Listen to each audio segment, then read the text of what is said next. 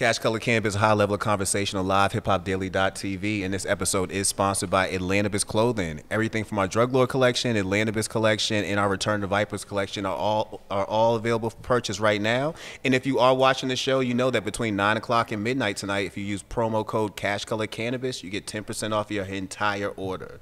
And that's not for scammers. And I had to say that because we was just talking about scammers a second ago. That's not for scammers. Don't run up a bunch of numbers on the website. Like, that's not gonna make me happy.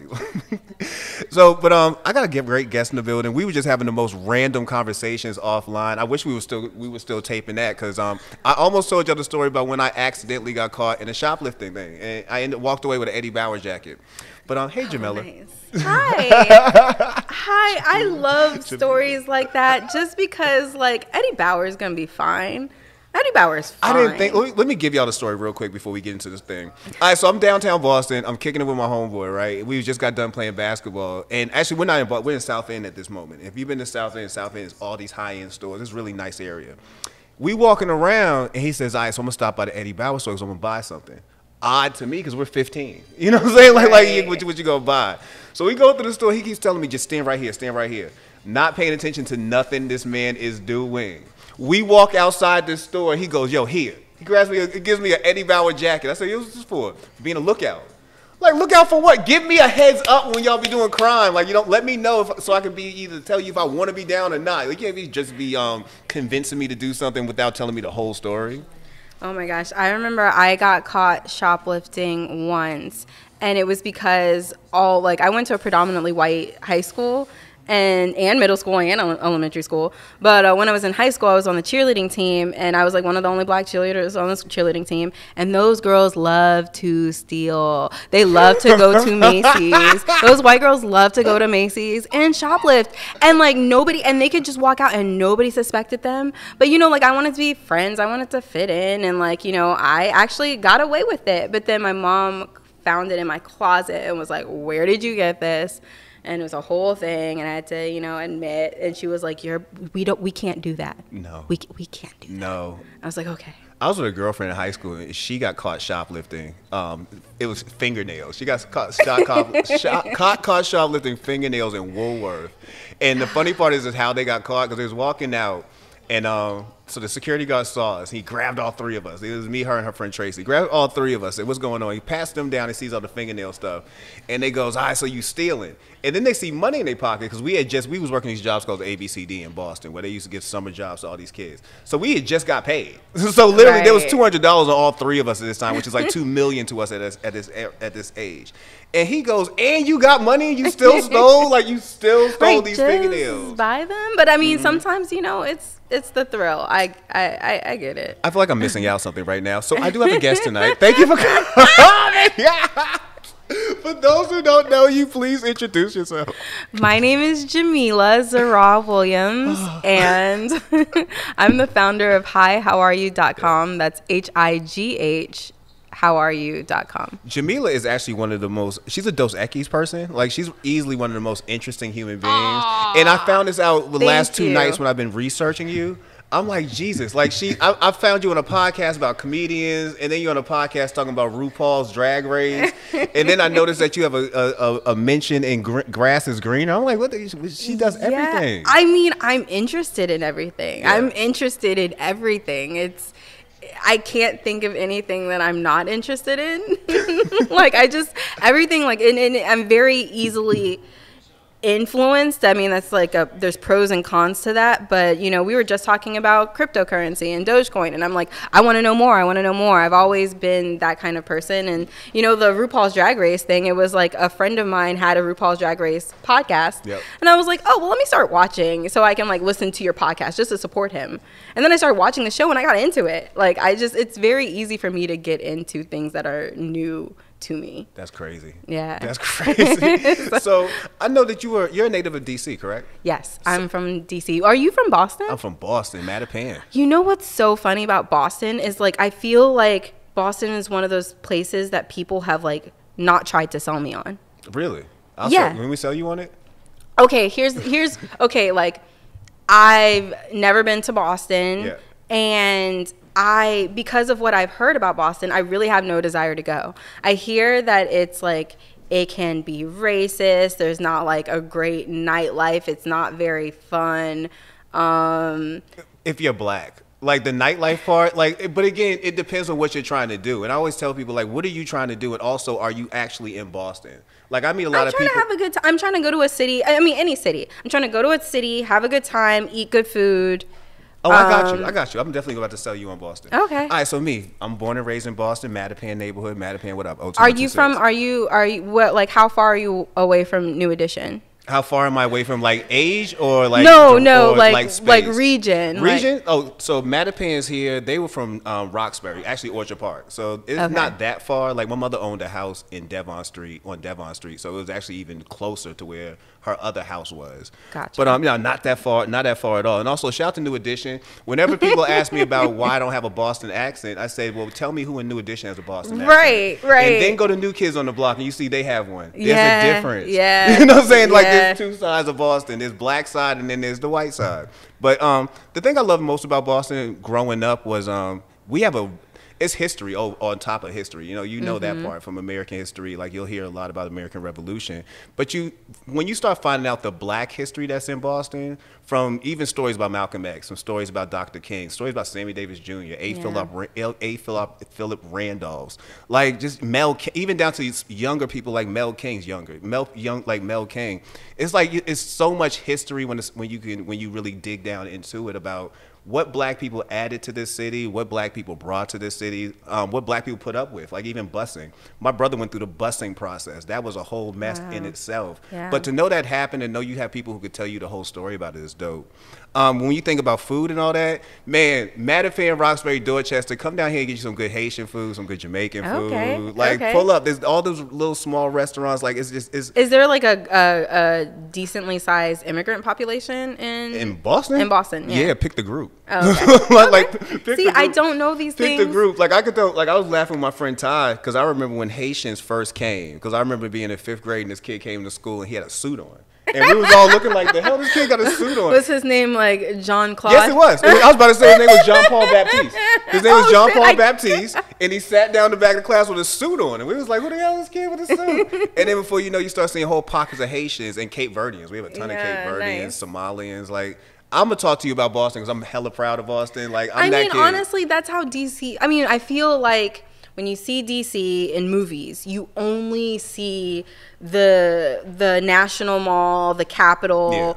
Yeah. You see like a lot of DC movies are like politically driven, or you're watching like, the police or protests or all that stuff. And it's like, that's just not the DC that I know. Mm-hmm. Like, when I was in DC, there was really never a reason to go downtown to all of that stuff. It was like all the good shit was, in Northeast and Southeast and Southwest. It's like, and it's changed so much. I lived in DC most of my life, and then I moved to New York City when I was 27, and I lived in New York City for 8 years until Harlem. I lived in Harlem. I lived on 142nd and Broadway, and I lived there for 8 years, and then I moved to Atlanta in December, this past December. So, like, I'm new to Atlanta. But growing up in D.C., it was just, I wish they would show the part of D.C. that I love. I wish they would show, like, the go-go music, and I wish they would show, Mumbo sauce. And, I mean, people know about it, but it's like, I wish there was, like, a show that like captured just because like black people have been there forever, and there was like, this large black home ownership where we owned all these like row houses and everything, and like, there were lots of affluent people, and a lot of them moved to PG County, Maryland, and everything. But it's just like DC has such a rich black cultural history, and I would love to show more of that. Like, I love touched my heart. I feel you, because I wish Boston was the same way. Like, like we keep getting, the Boston people get to see is Ben Affleck, Matt Damon, Mark Wahlberg Boston. Yeah. And I keep telling people, if you get a sense of their Boston is Savin Hill, Dorchester, is Savin Hill, South Boston. Like, it's not Mattapan, it's not Roxbury, it's not where I came from. Like, even right now. Who's like a local music hero? from Boston? Yeah. I would say that we everybody don't from know. New Edition. Oh, that you don't No, know? that we don't know. Because like Bobby Brown, yes. Mr. Lift for me. A lot of people don't know Guru's from Boston. Like, Really? yeah, from Gangstar. Yeah. Like his dad was a judge, and my mother still owns rental properties in the city, and she used to have to deal with his father all the time. She'd always call him Judge Elam's kid. Like, she would never call him the rapper. That's Judge Elam's kid. So there was Guru. That's funny. It was only recently that I found out that DJ Premier was from Houston. Oh yeah. I thought he was from New York. You would have thought so. You would have thought so. I thought I assumed. But I embrace that, man. Like, yeah, Boston's one of them places that if you haven't been there and spent any time, you would be confused about it. Like, I had a person I interviewed. This is now 20 years ago. And I told her I was from Boston. She said, yo, Boston is the most interesting place. Like, you can go talk to a hood nigga, you can go talk to anybody, and they'll be able to tell you about something. Right. And I said, that's another thing I love about Boston. People will tell you about something. Like, people are actively watching news. Like, yeah. And you'd be shocked. Like, some kid will just sit there and tell you, like I remember being a kid being able to tell you about Muammar Gaddafi and stuff. Like, we'd be playing kickball, and I'd look up in the sky and be like, I'm just making sure that he's not dropping missiles on us. Right. We was always that group of people, and I love like that about being from DC, because there's so many embassies. I knew about a bunch of countries that like other people didn't know about. So I was like telling other kids about like Laos, and they're like, that's a country? And I'm like, yeah.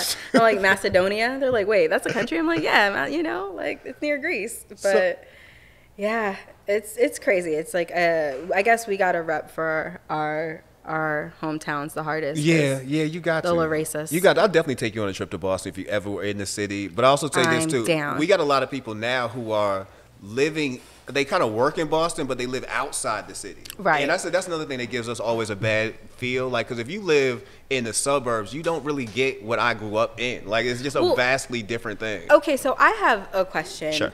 I currently live in the North Druid Hills area of Atlanta. By Emory? I guess. I don't know. I'm still trying to figure. I mean, it's really hard to move to a new city during this time because it's like we're still getting over COVID. Yeah. And so like I haven't really explored the city. I've gone to the local Whole Foods and I've gone to the local Target. Have you done Edgewood yet?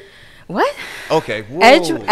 Oh, we gotta take you to Atlanta. I don't know. I don't know. You to Atlanta. But Jamela, here's the thing. I'm very, very excited. I'm very, very excited because when I first moved to New York, I was 27 years old. So I was like well into my adult years.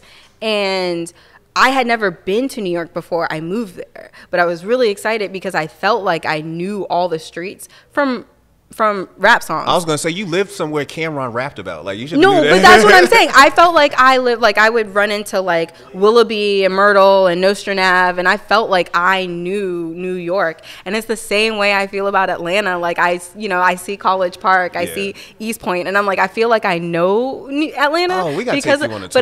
But I haven't really, admittedly, I haven't really explored. We gotta take you on a tour sooner than later. Matter of fact, that might be some content we film. We take Jamela around Atlanta to Atlanta. Yes. Please. So talk about your background. Like, you definitely have a vast background when it comes to media. When did you first get the notion that you wanted to get involved in media? Okay, so growing up, I'm a kid of the 90s. How, if you don't mind me asking, how old are you? I don't mind either. I am 43. Matter of fact, I turned 43 December 4th this year. So you're a Sag. Oh, yeah, December 4th, 1978. I'm a Jay-Z Sag. Shit, y'all have the same birthday. I'm December 19th, 1986. Okay. So, I don't remember the 80s at all. I think my earliest memory is like 1992, but I was definitely a child of the 90s.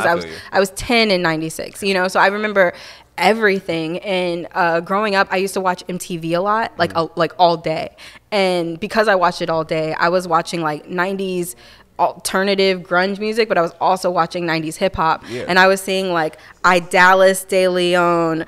Idalis. You remember Idalis? Oh, I had a crush on Idalis. Right. What you mean? Idalis, Kennedy, Bill Bellamy, like doing MTV jams, and then watching I forget what Matt Pinfield do 120 minutes at night. And so I knew the Rock. The Rock, yeah. I loved all kinds of music, and I knew when I grew up there was no doubt in my mind that I was going to be an MTV VJ, and that shit doesn't even exist anymore. You know what I'm saying? Representation so matters. Like I was like that with media too. Like, I wanted to be be an MTV VJ. There was no question about it. It was what I was going to do. And then I remember being a kid and looking up like, okay, if I want to do this, what do I need to do? And everything pointed towards like getting a degree in mass communications. Yeah. So I was like, all right, I'll do that. And then I went to college, got a degree in mass comm.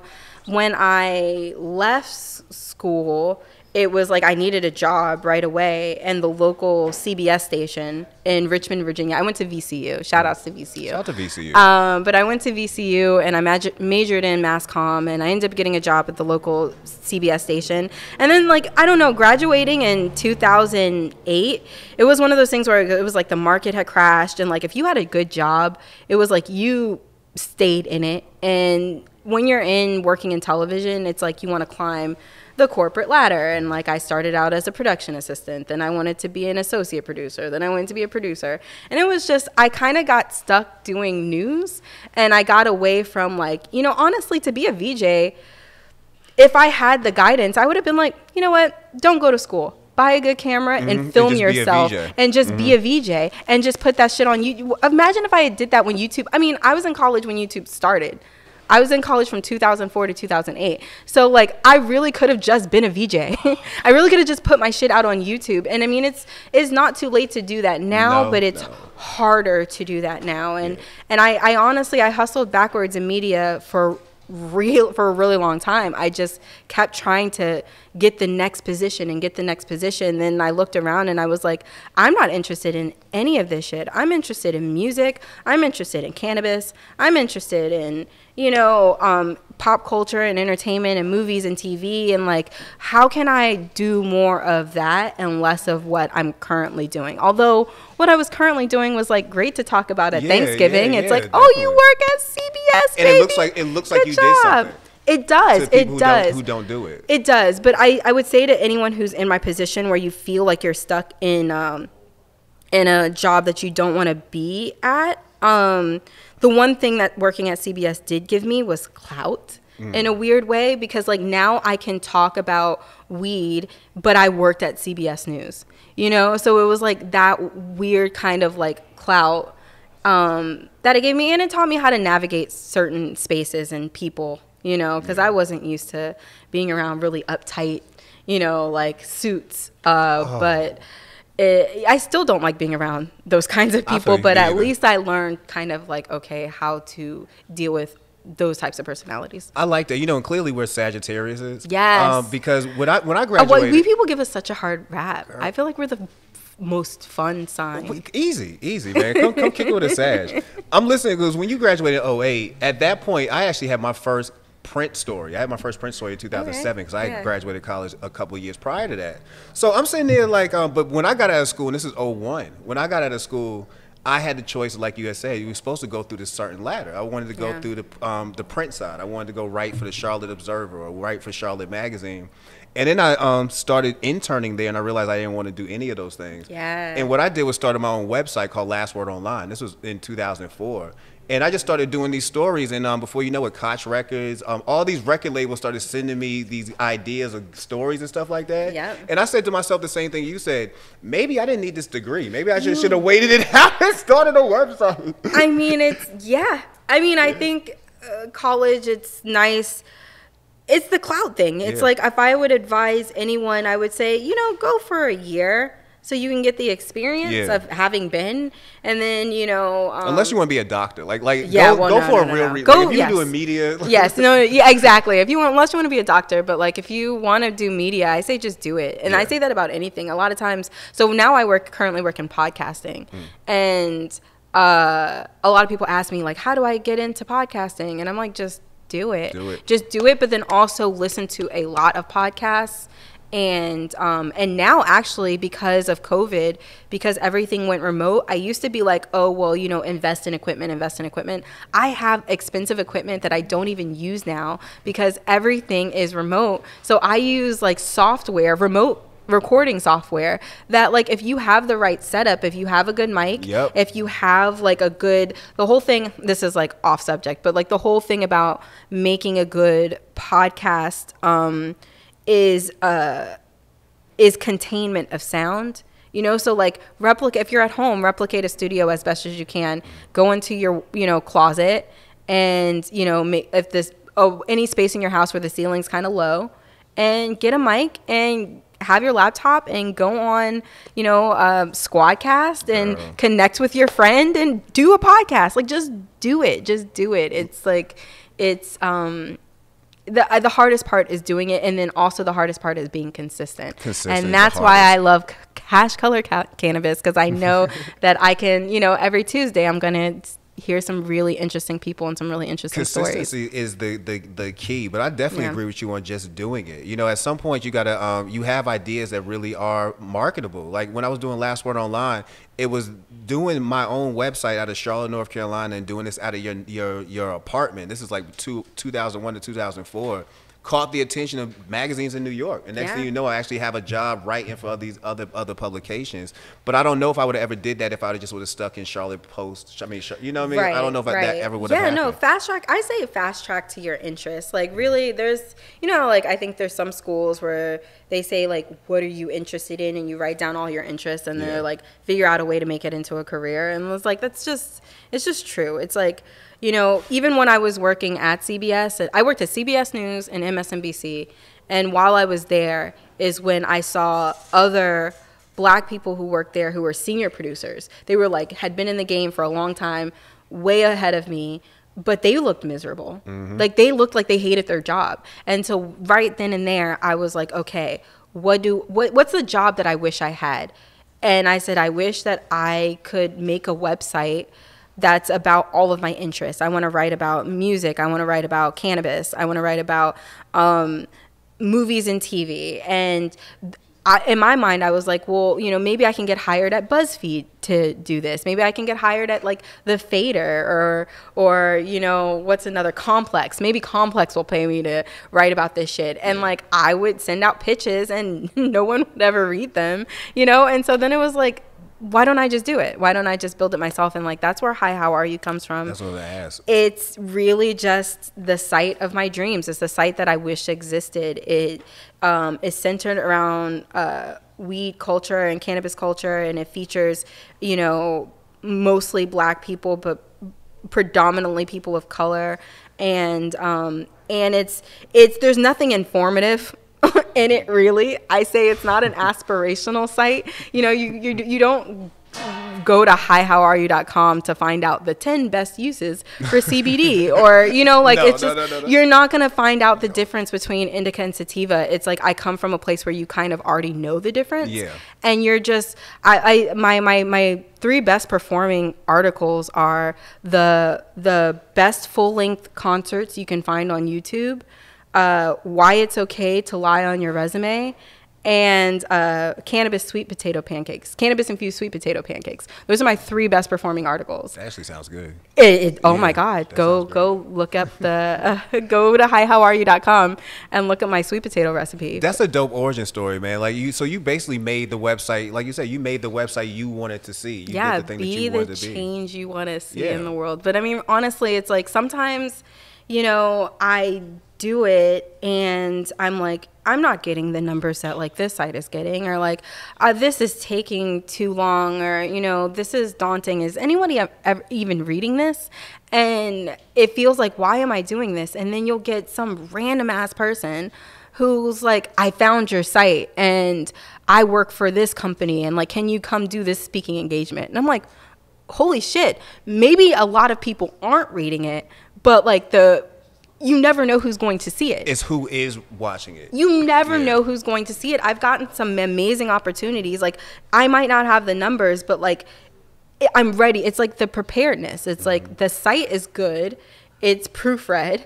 It's ready for whoever, you know, needs comes a story or needs something similar to what you already delivering right here. Right, and whoever just comes across it, you know, like, I think someone found the site just from seeing my sticker posted somewhere downtown and looked it up and was like, hey, this girl would be great for this, you know? So, I mean, honestly, that's how I got the Grass is Greener opportunity. Grass is Greener is a Fab Five Freddy documentary. Yeah, that you were actually part of that I didn't realize because I haven't actually seen the documentary. I try to be as honest as possible about that. I have never seen Grass is Greener. It's for personal reasons. I know. It's like, but even if you have to hate, watch it. Yeah, it's not personal. Like I don't like it. It's just that I was already working on my own thing, and I don't like feeling like I'm watching something that's going to inspire me to do something because I don't want to feel like I'm taking from something. Absolutely.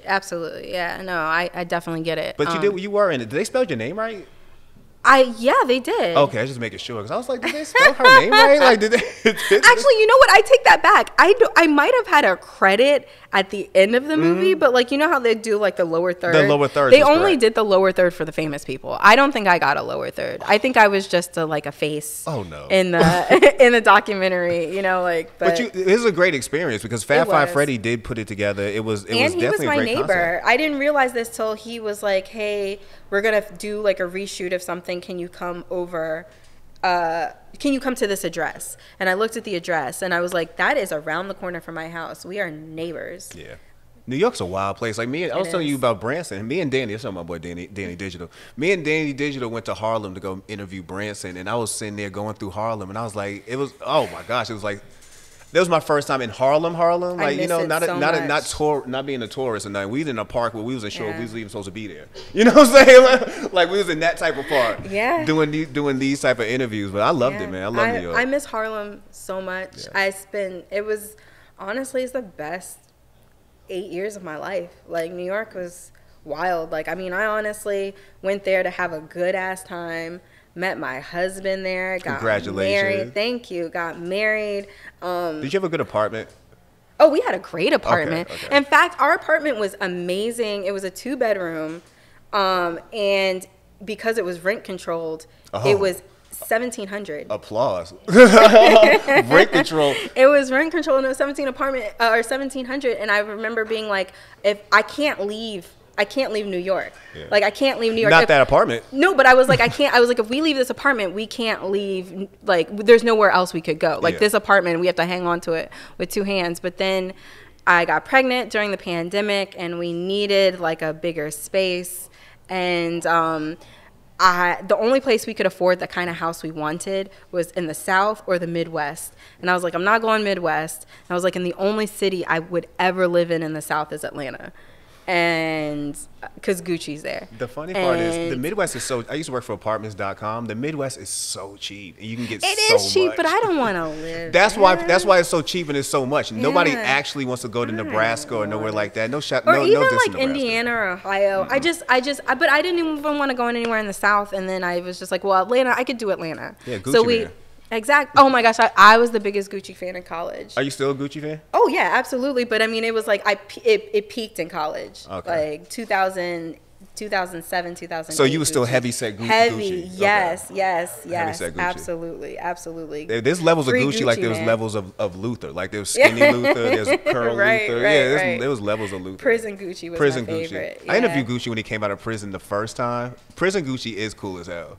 I bet. Prison Gucci was cool as hell. But I mean, Atlanta just in general just has like the craziest music scene. Like even with like DeBrat and Jermaine Dupri and like Funkdafied, like just early. Oh, but you're into rock too. You know they have I love rock. They definitely have a rock scene. Yeah, I think there's this group called Modest Mouse that's based out in Seattle, but they like built up their shit in Atlanta. I was about to say, isn't Modest Mouse is from Atlanta? I was about to be real shocked. No, they're not from Atlanta, but they came, you know, a lot of times people will come here to break, to, you know, get a following and everything. So yeah, I mean, I'm happy to be here. That's hella dope, man. I was feeling a little bad because like I moved here in December and then New York legalized weed like right after I fucking left. I was pissed, but happy for them. The great thing is your mom. Yes, I am. Your mom. So talk to us about that because you know Mother's Day just passed. I wish Mother's Day was today. It could have been a whole doper mom episode. It's okay. This is the Mother's Day recap. Yes. It was weird because it's like your whole life Mother's Day is this thing that you forget about, and then you're like, oh shit, I gotta buy my mom a gift. And then this year I was like, what are you getting me for Mother's Day? It's like the tables had turned, you know? I'm like, this is my first Mother's Day. Like, what's going to happen? You know, it was just, I mean, it was, being a mom has been the hardest shit. I'm not going to lie. Like, it's really hard. And I think that our moms and the moms before that, they made it look so easy because they took it on the chin. It was like, this is my responsibility. This is what I'm, you know, this is what I do. This is my kid. This is like, you know, but like for me, I like to complain about things. It's how I get through life. And I have so many. It's like I was pregnant during a pandemic. I had a crazy hard labor, natural labor. And then I have my baby, and it's like my whole body's changed. Like I gained 60 pounds and I still have 30 pounds left to go. And it's like I look different. I feel different. My baby wakes up still. She's 6 months. Shout out to Yukimi. She's my heart. Does she have an Instagram page yet? No. Absolutely. I try to keep my baby off Instagram. Like, I'll post something and then I'll delete it. Like, I just don't really want her on there because we grew up without any kind of internet presence. And I just want that for her, at least until she can kind of decide that she wants to do it. I feel you. Like, I feel like parents nowadays, it's almost like it's the first thing they want to do. Let's see if we can get this kid to go viral. Well, you can get a mad following off your kid. Like, seriously, there's just cute kids. And it's like, I follow kid Instagram pages. I know it sounds creepy because I'm a grown woman, but it's like some kids are like cute and they're funny. And they're funny, Yeah, right. So have a heart. Kids are funny, man. They're hilarious. And so, it's been a huge adjustment. I mean, she's still waking up in the middle of the night. So like I get up every day at 3 a.m., 4 a.m. and I feed her. Then I got to put her back. And that's like a 30-minute to an hour ordeal. And then I work full time, and I also am trying to do Hi, How Are You? And I'm also trying to adjust to a new city. And trying to smoke weed. Like, when do you get a chance to smoke? Well, I actually, in the middle of that. So I breastfed for a really long time, and then I weaned her off of breast milk, and I think that's when I made the decision to start smoking weed again, because before that, I hadn't smoked since December 2019. And I know it was December 2019 because it was my birthday, and I was really faded, and I was in New Orleans.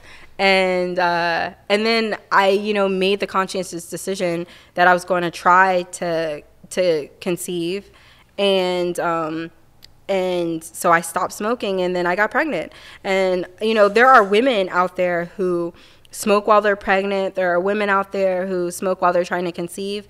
There are women out there who smoke when they're breastfeeding. And, like, I don't see anything wrong with it. Like, I really don't. Like, there is data to support the fact that, like, breast milk has cannabinoids in it, and cannabinoid receptors. And so, like, I don't see anything wrong with it. It's just I'm a first-time mom, right? And I've never been so careful in my life. Like, we're Sagittarians. Like, we are the reckless sign. We don't give a fuck. Like, so, like, let's just do it. Let's just go, man. And, like, now that I have a kid, I'm so cautious. And as a Black woman, like, I don't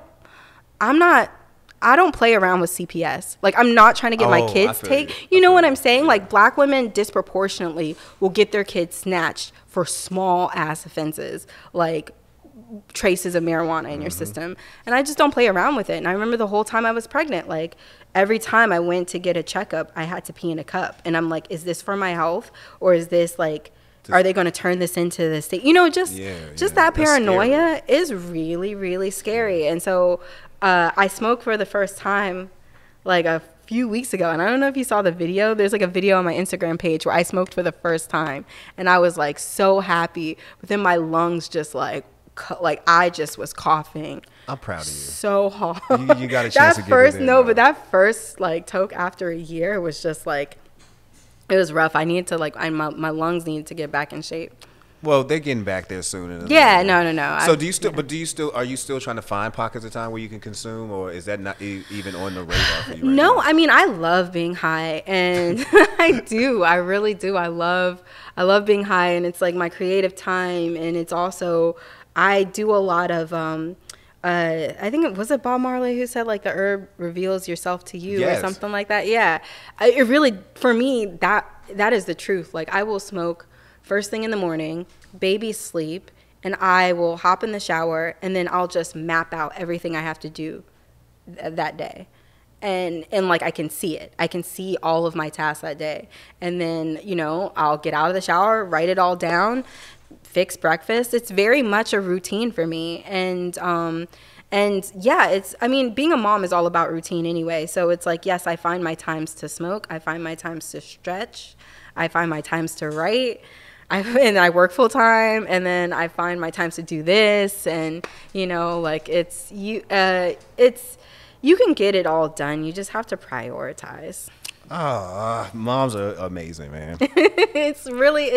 I'm amazed by women in general. Just the fact that our bodies have the capability to do that shit is like, it's phenomenal. Girl, I was thinking about how when I was, and I hate to say how old this actually took me, but this is middle school, how much I thought black women were magical. Because I assumed all black women could sing and you can just grow your hair when you felt like it. Like, seriously, like, I thought you could grow your hair when you felt like it. And I remember getting this lecture from these girls on the back of the bus in middle school because I said In Vogue's hair was their hair. And it's almost like they gathered me around, like, so he doesn't understand. Let's all explain to him we're all at the same time, that's not how that works. And they just pop my whole bubble. I remember, like, you know, no, I mean, just because I'm a woman and I know about like weaves and braids and all this shit. But like, I remember watching Martin and how hard of a time Martin gave Pam for wearing a weave. And I was just like, what? She likes a different look. But it was like one of those things where it's like, you know, also I grew up with like DJ Cool, and it's like, you know, Let Me Clear My Throat comes on. And it's like, if you got real hair, real fingernails. And it was like, you know, like, it was like, oh, you shouldn't. But now it's you know, like there's like multi-million-dollar businesses on Instagram that almost everybody selling has. hair, and yeah, absolutely. I've bought so many wigs off Instagram. Girl, I might put wigs on Atlanta's clothing. Yeah, exactly. Go copy off some wigs, man. Exactly. Sell some lashes. I know lashes, I've noticed, are a big thing in Atlanta. Like women with the big, with like the big ones, like they're waving at you. Yes, with the crazy lashes. Yeah. I'm like, I tell my husband all the time, I'm like, yeah, I'm gonna get some. They put them on their car too. If you've ever noticed, like you'll see some on the headlights. Like they'll have the plastic. That's too much. I hate that. I hate those people, seriously. Chronic Talk. I was on your YouTube and I was watching Chronic Talk. Yes. I saw that. And for one, I was impressed because I never saw Visine Queen ever do anything other than be on Instagram. So yes. I more wanted to see that. I was like, is she gonna have a whole conversation? Yes. Okay, so Visine Queen, she's an artist out of New York City. Her name's Lisa. But she's amazing. She's a great artist. She's funny. She's a Sag too. Facts. And I followed her on Instagram, and I just really was like, I like this girl. I like this girl a lot. And invited her to be on the show, and she was great. And the funny thing is like I've only done a few episodes of Chronic Thoughts. And Chronic Thoughts, excuse me. That's okay. I've only done a few episodes of Chronic Thoughts because of consistency. It's a lot of work to put a video together and to edit it and everything. So I definitely need to do more. But what I noticed was like the interviews that I did with women were just phenomenal, like just way better than the interviews I did with men. And I don't know why that was, but it was like I would do interviews with men where it was like I'd have them on camera and we'd be smoking, you know, because the whole thing with Chronic Thoughts is like it's a conversation between me and another person, and we're smoking the whole time. And like I felt like all the men I had on my show would just get really like they would just get really like self-conscious, like, you know, they would get high and then it was just kind of like they would just kind of like shut down. That's interesting. Yeah, it was I mean, maybe it was just the people that I had interviewed, but my best conversations were with women. Oh, I like the conversation you had with Visine Queen. Yeah. And it actually brought up some questions I wanted to ask you tonight. Because I liked how you started off your interview with you had some questions that you got a chance to ask her. Yeah. So I was watching those and I was like, man, I'm going to do that for her when she get here. Okay. Me and Jamela are going to get into some questions. I'm ready. So I got some questions for you. First question. What do you think you did in the 90s that if you had to explain it to someone right now would sound super insane? Oh, hands down, AIM. Oh, hands down, because we have text messaging, right? So it's like if you had to go to like a teenager and say, back in the day, we used to like live for hearing that AIM message go off because it was like someone you got a message. Yeah, someone messaged me, and then you had a screen name, and then you were talking to strangers sometimes in chat rooms, and like it was just wild west. But it was like a mixture of Twitter, because you could find like the Nas chat room, or like you could find that, and you're just talking to strangers. I mean, I miss this, but at one point, a lot of people that I'm friends with, they were on the OK Player chat room. I remember or those. like the Nike Talk chat room, or like chat rooms, like, you know, like trying to explain that to like a kid now, or, you know, trying to explain AOL instant messaging to kids who have like cell phones, and text messaging is nothing, and DMing is nothing. It's like, they probably are like, what the fuck, what for? There's so many things I wish I could, that would sound insane. Like CD-ROMs, like the fact that you had a CD-ROM come to your house in bulk. You know what I'm saying? In order to use the internet, with hours of internet time was on there. That I existed through that time. But it was a time, and there's joy in it. It was like, there was joy in, I mean, like, this is, you know, whatever. But like, you remember when you would like watch porn and like 1999, and like you're watching the shit load? Oh yeah. Like, you know what I mean? You're watching like and you're like, ooh, like it's. Are we gonna do this? Are we gonna do this? I'm 75% there. You know, like that's just, it was a time, and there was joy in it. In hindsight. Oh, girl! In 2000, I literally called myself downloading a porn that was exactly 1 minute and 20 seconds long. I started this download off. It was at 1%. When I say me and my boys, we were still in college. Me and my boys went to the club, came back to the apartment at 4 a.m. and it was still loading. Did you? There's an age gap between us, but did you download the Pam and Tommy Lee video? Never. I existed. Okay. Never. I was not that dude. In the I mean, I was a kid, but I remember it was a thing, and it was like going to like LimeWire and Napster, and like just trying to get, you know, whatever. Oh, let me tell you something. I'm pretty sure it doesn't exist anymore. But in Boston, we had this thing called a Combat Zone. It was downtown. It was like every sex store. There was like, actually, I'm really dating myself at this point. There was a time when there used to be theaters. You could go in and actually watch one. I was at the tail end of that shit, but they used to still exist. I remember going into the Combat Zone, and because I'm tall, they thought I was older. Being able to walk into the stores and just buy the porns, and like, so I'm like, I don't know if kids still do that now. Like, do y'all still walk around with the big boxes like that? No, they don't go to store. They go online. Like, I think, you know, it's just, oh, you're missing an experience. It's almost like going to Tower, like, or going to Blockbuster. You're missing the whole experience if you don't walk into a store and see some guy try to hide his back to you because he has a jacket on and you don't know what the hell he's doing with his jacket on. My gosh. As you try to buy your porn. There's so many relics of.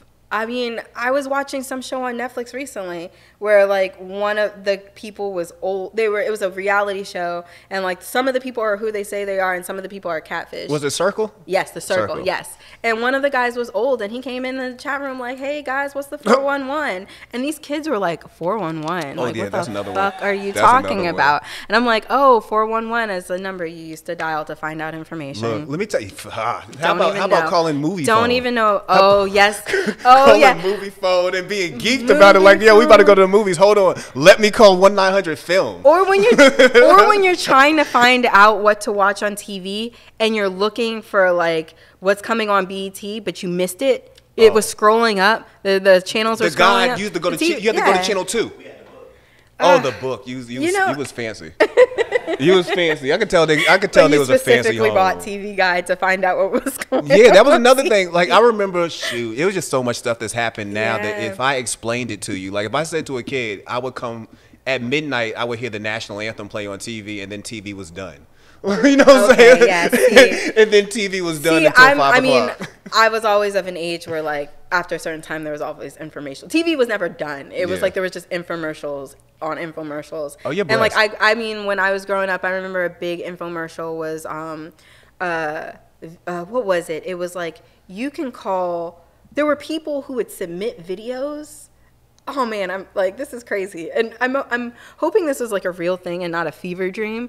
But like, there was like, you could late at night you could submit a video of yourself, and you're like, "Hi, I'm Jamela. I'm 34 years old, and I love dancing and music." And then at the bottom was like a hashtag number, and if you were interested in me, you could call this service. It hit my hashtag. Oh, creep levels on 1,000. And like, talk to me or something. Like, I don't know if I feel like I remember seeing shit like that when I was little. That probably video happened. chat. Yeah, That probably happened. Yeah. I'll tell you one more thing. I know the commercial's probably on YouTube. One more thing I remember before I get to the next question was Columbia House Records. Yes. I don't know if y'all remember. Every CD was a penny. Girl, like my wife asked me yesterday. She said, "So when did you ever? How much did you end up having to pay them?" I said, "Pay them what? I assumed it was a penny, and I never paid them anything. You know, I never paid them a single dollar. Matter of fact, I remember like speaking about Columbia House, even thinking about this question. I thought about how similar Columbia House Records is to how we do music nowadays. Yeah. Because what I do now is rather than order 20 CDs and only keep one or throw the rest of them away, I go on Spotify or Tidal and I save a bunch of albums I think I want to listen to that I realize I don't want to hear this shit. Like I didn't want to have one of the CDs I bought was Rome back in the day. Rome had a song called like "Everything It Makes Me Wanna Sing," and every time I think about your love, it drives me crazy. That sounds really familiar. I didn't want to hear nothing but that song, and I didn't want to hear that song by the time I got the CD. So you got the CD on. I got the Columbia CD. House. It was one of the 20 CDs they sent me. Yeah, it was like 20 CDs for $1. I don't know how they exist. But I wasn't old enough to do that on my own. I remember my mom was like, "Don't you dare!" Oh, girl, sign up for that. I used to get every magazine I could and just tear all the coupons out. Go ham. Scams. All right, next one. Oh, so Boyz II Men or Jodeci? Scams. Boyz II Men or Jodeci? Yeah. Jodeci. That's not even a fair fight. Because there's a real judgment to me, like how you pick this. Like I really want to know how people feel about this. But a lot of times, Philly kid over there looking at me like I'm crazy. But a lot of times, and then with 90s R&B, I don't even know who sings the songs. Like it could be like one of four people who sings the songs. Like I don't know if it was H-Town or Jodeci or who sings like "Baby Won't You Just Stay." Oh, that's Jodeci. Okay, that's Jodeci. Yeah. But like I mean it's like a blur to me. Girl, but it's Jodeci. like, but I know for sure I like Jodeci more than Boyz II Men. Not knocking Boyz II Men. Boyz II Men is phenomenal. But if you look at my iTunes library, there's more Jodeci. That's what's up. Tell me something that musically that you've discovered recently that you never thought you would have ever listened to before. Oh, we talked about this earlier. I like Casey Musgraves. I thought that was you singing. Yeah, because I had Casey Musgraves on my Instagram story. That was not me singing. She's a country singer, and she sings about like sex and weed, and she's like the anti-country singer. She's more Willie Nelson, Dolly Parton than like any of those other people, than like Tim McGraw and Faith Hill and all those people. So like I don't know. She reminds me of like old Johnny Cash, like that storytelling kind of edge to it. Yeah, I like her. But as far as like the music I normally listen to, I really like Drum. Well, he goes by Shelly now, but he changed his name. He changed his name, but Shelly is his legal name. Oh. So he's just going by his legal name. And then who else? Big Baby Drum. Yeah, Big Baby Drum is now Shelly. I don't know. I find myself getting stuck listening to a lot of just. I find myself stuck in my own music library. So, it's very rare. I think one time, actually, when we first moved to Atlanta, I was driving in the car with my husband, and I was like, you know what? Let's pull up Apple new hip hop songs. And I lasted like 10 minutes. I couldn't do it. And then I think I have this theory that I can only listen to rappers that are 30 and over. That needs to be a music category. I really 30 and over. Like yeah. I mean, like if you look at somebody even like DaBaby, is that his name? Yeah. No, because there's Baby and then there's DaBaby. DaBaby. But with DaBaby, he's 29, and like 2 Chainz, Rick Ross, Drake, just a lot of the rappers, Freddie Gibbs, a lot of the rappers that I listen to, all Griselda. Like I just like over 30. She in the house listening to Conway and nursing a baby. Yeah. That's one thing that I haven't. I think I was talking to someone about this recently, and I was like, I think I need to find the clean versions of all my favorite songs because I'm not going to stop listening to them. You're not but gonna I find should the clean probably. versions either. No, there's clean versions. It's going to be hard. No, but they're like if you go on iTunes and you look up, there's like the one with the E and explicit. I'm explaining like I'm parental guidance. I'm looking for the E. But right, I mean, I want both versions, but I think when when you Kimi, I think when she gets to an age where she starts repeating things, I'm going to have to switch over to the clean versions. But yeah. You know, one thing I found thanks to COVID, I spent a lot of time on YouTube, which I never thought I'd do. But I spent a lot of time on YouTube just finding new stuff. Like, I never thought that it even existed. And recently, I found a genre of music I didn't know still existed. And right now, I can't get out of this at all. And it's blues. There's it's called Southern Blues, New Soul. Yeah. But these guys are so ridiculous. Oh, yeah. No, okay, so my grandparents are from Chicago, right?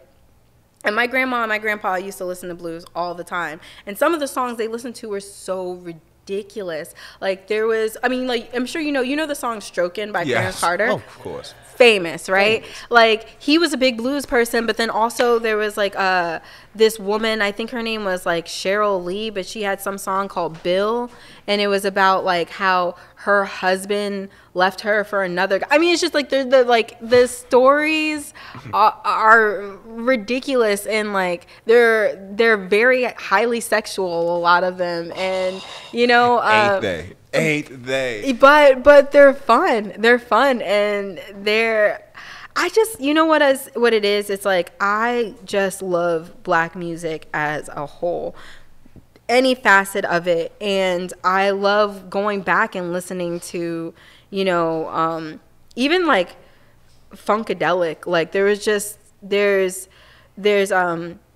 a song called No Head, No Backstage Pass by Funkadelic that I really love. And that sounds real problematic. Yeah. In 2021. It does. But it's like, I just love people. I love watching people like express themselves and not give a fuck. And like blues of, yes, I haven't really listened. Is blues a genre that like people are still doing? They are. Is artist Big Rob, OB Bachana. I'm gonna shout y'all out. LJ Eccles. Yes. Man, there was a song I heard called Funky 40. Where this dude was talking about how there's this girl I know. I don't even got to talk to her till Monday, because I know by Friday she gonna go to the club, spend all her money, and by Monday she gonna need this funky $40, and I'm gonna see what she gonna do for this funky $40. And I was sitting there listening to the hook like, oh my fucking god! Why is this the song I didn't know I needed? I love it. Funky 40 is actually a real record. I'm gonna have to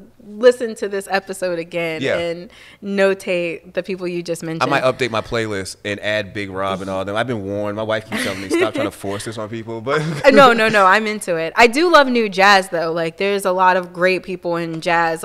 Christian Scott plays trumpet.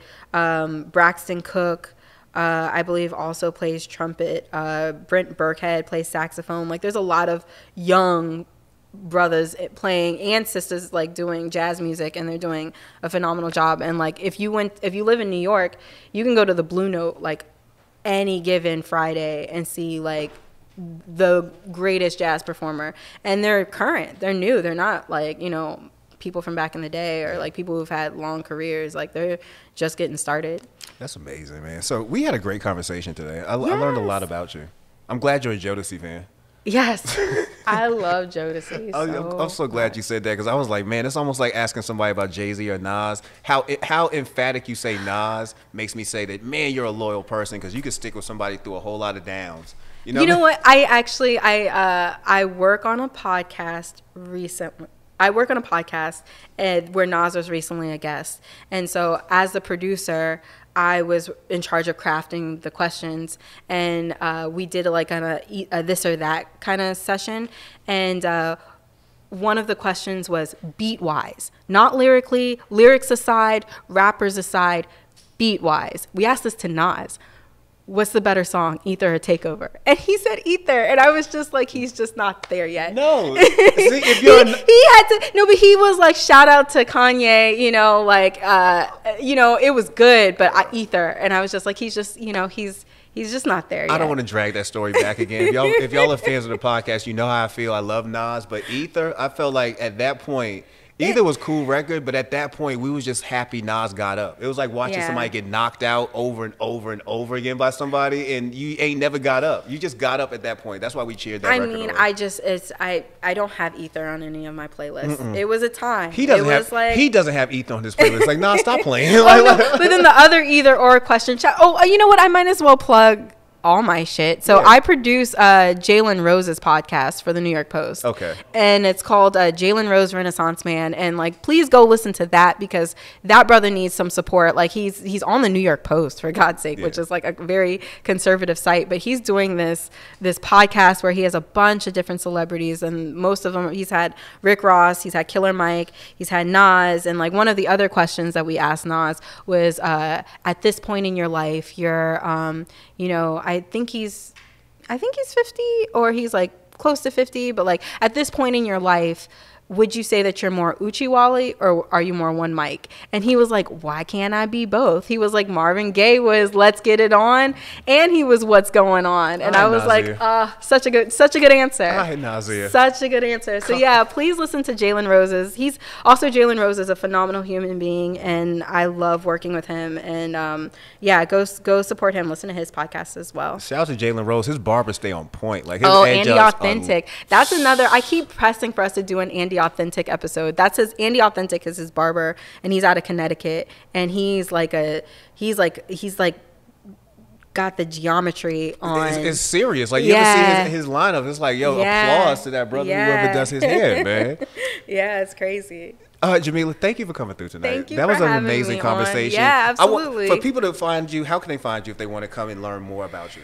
Okay, so my Instagram and Twitter handles are the same. It's at Jamela Zarha. That's Jamelazarha. And then my website is hihowareyou.com. That's HIGH howareyu.com. That's what's up. Have me on Chronic Thoughts one day. Oh, yes. Okay. Yes. You got to break the streak because the men have been not that great. I'll break that streak. I'll break that streak. I got you. Thank you. Thank you for coming through. And that's Cash Color Campus, a high level of conversation on livehipHopdaily.tv.